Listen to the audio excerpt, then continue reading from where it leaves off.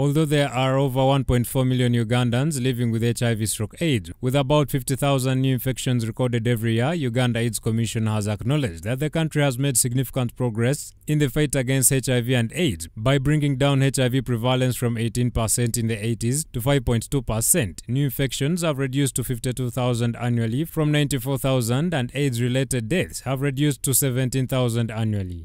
According to the country estimates and projections of May 2023, Uganda recorded a decline in new HIV infections from 54,000 to 52,000 in a period of 2021 to 2022, which translates into a decline of about 4%.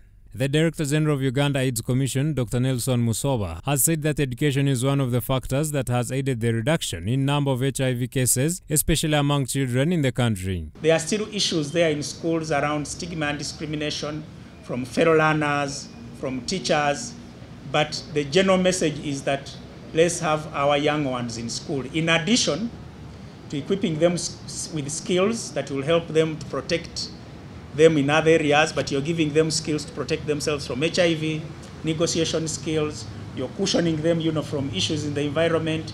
So school is a protective factor. He also mentioned that the Commission has noted a remarkable increase in the number of patients enrolled for ART treatment that suppresses retrovirus, which causes AIDS, saying it is a great step forward in ending the disease. First of all, when we did the modeling estimates of December 2022, we had 1.433 million people living with HIV.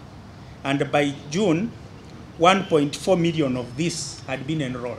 That is a significant achievement, because one of the ways we can prevent transmission of new infections is to ensure that if we were to get all HIV positive people and we put them on treatment, treatment is prevention. If you take your medication well, you'll suppress the virus. Dr. Musoba, together with partner organizations, urged Ugandans to desist from promoting stigma or discriminating people living with HIV/AIDS. There's no need to be ashamed of having HIV.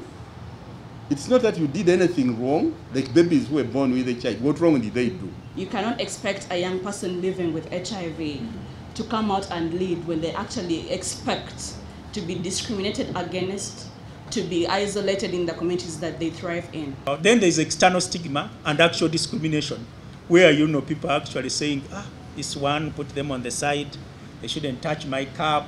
And that we can defeat that through education. The Executive Director of Uganda Network of Young People Living with HIV/AIDS, Ruth Awori, described the violation of the rights of the people living with HIV and gave a few suggestions on how to fight this challenge. The most important one is to ensure sustainability, and that is through increasing domestic financing of the response.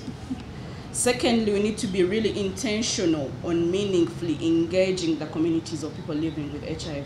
Then also we need to operationalize the good laws, like the recently launched policy on ending stigma and discrimination.